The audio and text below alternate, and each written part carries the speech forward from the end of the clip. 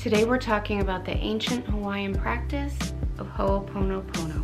If this interests you, stick around and let's get into it.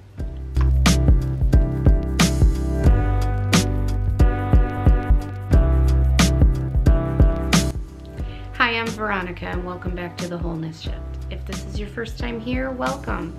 I teach people about easy, practical spirituality and intentional living and all kinds of metaphysical, esoteric things that I find interesting. So if these things interest you, hit the subscribe button below because I wouldn't want you to miss out on anything good.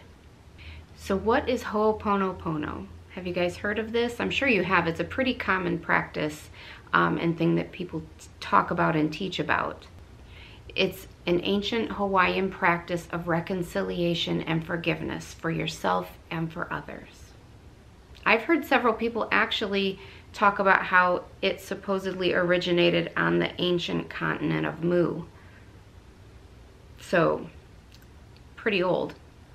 Ho'oponopono translates into cause things to move back into balance or to make things right. When you use this prayer or mantra or chant, whatever you want to call it, it causes stuck energy to be released and it helps things to get moving again. It helps release and move those feelings of shame, trauma, guilt, haunting memories, resentments, grudges.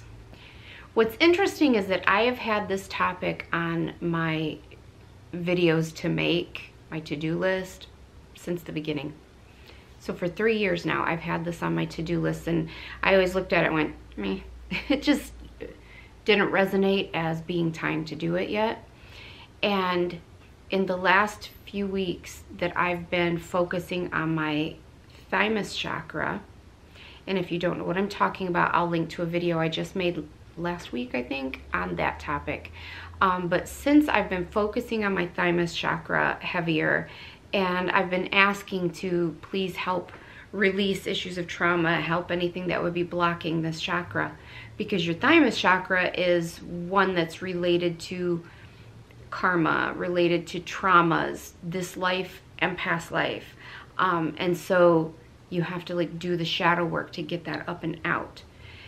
Once I started focusing on that chakra and I asked for help with this, I've been having dreams that have been, wow, traumatic.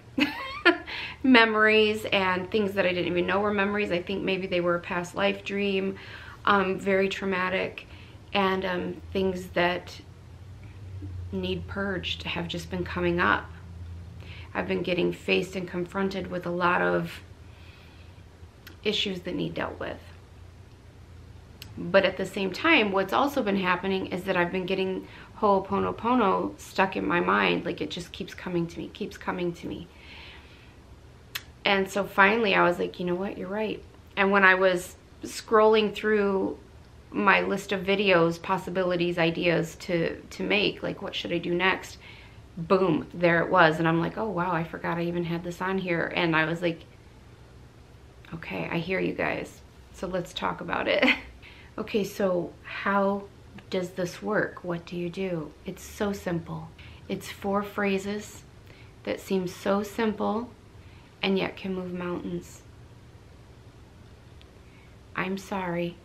Please forgive me. Thank you. I love you.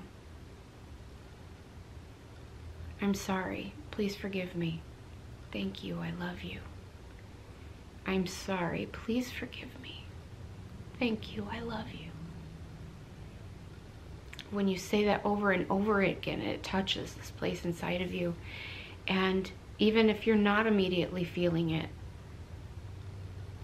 when you repeat it over and over and over, it starts to chip away and to break down at the hardness.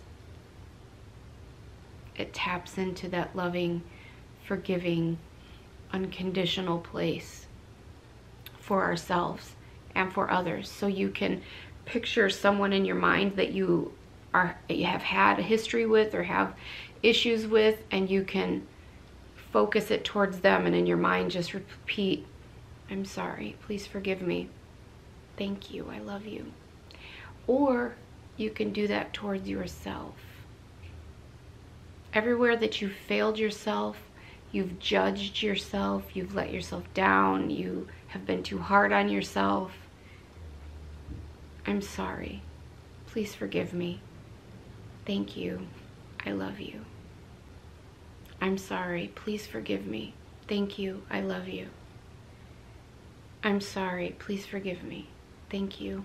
I love you. All right. I hope this helps you guys. Let me know your thoughts. Have you ever had a Ho'oponopono practice? How did it benefit you? What are your thoughts? All right, you guys, I'll talk to you soon. Until next time.